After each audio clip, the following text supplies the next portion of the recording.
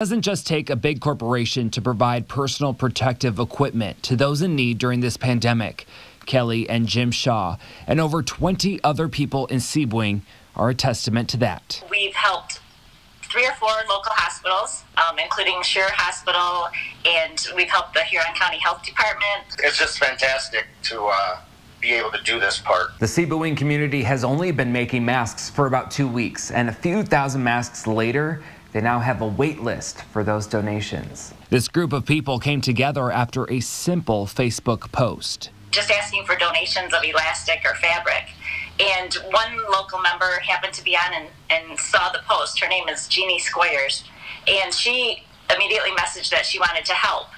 That started the ball rolling. The masks are being made with cotton and muslin fabrics. The quickly formed group is making major progress, all while maintaining their social distancing. Some people cut, some people sew. I hit the houses, pick up from one, take it to the next person in line. So we don't come into contact with each other at all except through messaging. Those gifted with the handmade mask are touched. Everybody who gets a mask has something positive to say about the effort that our group is doing. It's also a gratifying experience for the small team out of Sebring. And that's what keeps us all going.